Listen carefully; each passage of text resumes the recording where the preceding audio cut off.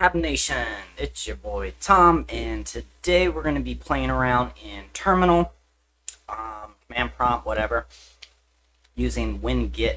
So I have this, the WinGet website, it's Microsoft. I'll put that in the description below for you all, because there's a lot of commands, as you can see, with what your query is going to be.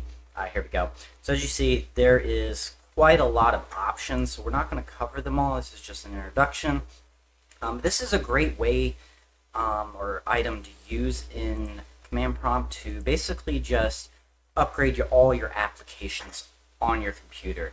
You know, you can go into the systems, the OS settings, and go to upgrade or update, and I mean, it's alright, but sometimes it's not going to find every app, so then when you launch the app, it's like, oh, hey, look, there's an update available, but it's like kind of annoying because sometimes it's like, well, I'm obviously opening this program because I want to use it now.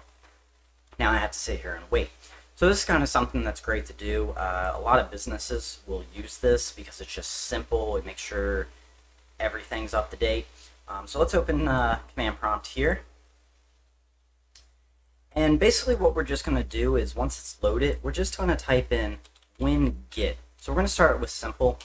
That way if you don't want to go to the website, this gives you kind of some of the following commands that are available. And obviously there's a lot more. The website has more details.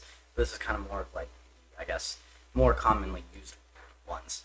So another thing we're going to do is we're going to do WinGet space upgrade. Pretty simple. Obviously, depending on how much stuff you have on your computer, how much RAM, all that kind of stuff, just how good your computer is and how much you have installed, it's going to vary. So as you see, it kind of hesitated there at 0%, probably because it's just collecting a bunch of data, but now it's running through the checks. So that wasn't too bad. A question that sometimes it will ask is, do you agree to all the source terms and agreement terms? We're just going to put Y for yes. Push enter. Obviously, if you push no, you're pretty much done. And this is where it's really going to take the longest, because now it's actually like doing the checks. It's, checking to see if there is a new version based off where you downloaded it. That was actually surprisingly fast. I was surprised. But it's showing me everything that basically I have installed on my computer that does need to be updated. It's not going to show you everything. If it's current, newest version, stable version at least, it's not even going to display it. So as you can see, like, oh, hey, look at that, auto hotkeys. I'm actually kind of behind on version 2 on that one. So 2.0.2 is what I currently have installed. It's telling me that there is version 2.0.18. So obviously I'm a little bit behind on that one. There's some other ones here like that are way behind. But yeah, basically you can go through, you see everything. My PlayStation Remote Play is out of date by a lot, version 4 versus version 7. But let's say I think, okay, everything on here looks good. I do want to update all this stuff. Even Google Chrome is a little bit behind, which is not surprising since they get updates like constantly. So what we can do is we can say, okay, everything looks good.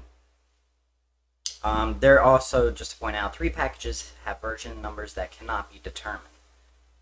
You can view them by just typing in WinGet -- include unknown. And it'll show you, that way you can manually know where you got to go. And that could just be because the website's down, it doesn't really know where you got it from. Maybe it was side-loaded onto your computer, and then it doesn't have some sort of data to really do it. That'd be example would be like auto hotkey scripts. It's not going to know that my script was updated if it's not like publicly out there with the correct like versioning software, which is fine. But yeah, so we're going to do WinGet.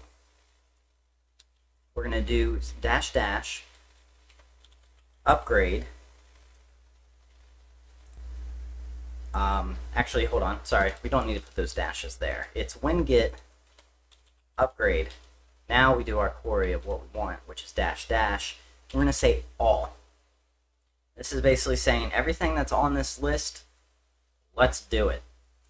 Once again, really depends on how much stuff you have, how big of the files are, but you're going to press enter and it's just going to slowly go through doing all these different things. I'm not going to do that right now just because this would probably, depending on how big this is, could take quite a while, but that's fine. But yeah, you just push enter and it's just going to run, confirm, and you're good to go. The Windows website actually kind of shows you a lot of like videos. That's really helpful. Another thing that I like, here's actually the upgrade all portion. Another thing that I do like that they point out is that some applications do not provide versions. That's important down here for upgrade uninstall previous. This is one I use a lot when I have a specific app where I'm like, okay, the new version is actually causing issues for me. OBS, which I'm using to record this video with, is a great example where it will break something and it's like, okay, I don't have time to figure out why or how to fix it. I just want to go back to the previous version. You can do WinGet -- uninstall previous. A thing to remember with this is that some applications are side-loaded updates, meaning that it is installing a complete new program and then it deletes the old program, versus downloading update files and adding them to what you already have installed or removing old files. This can cause issues if it installs in a completely new package for the application and deleted the old one. It's not always going to know what the previous version is because it can only see what it has currently. So this one's kind of hit or miss depending on the program. That's one I can't really explain to you. It's just, you got to try it with all the different ones. But that is the one that I use the most, is the upgrade all and the uninstall previous, at least with OBS, because a lot of times it causes problems. But yeah, like I said, there's a lot of different ones here. Let's see if there's one that I use other than those two. Okay, a query is nice because you can search specifically. So I can say, let's delete that, and do -q, --query. Oh, for some reason it doesn't actually recognize that command. Why would that be? Don't know. That's weird.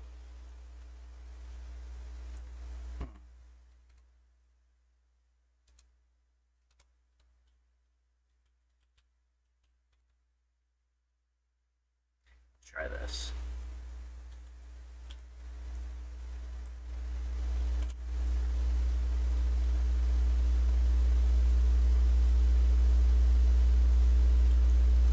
I'm not sure why it's doing this.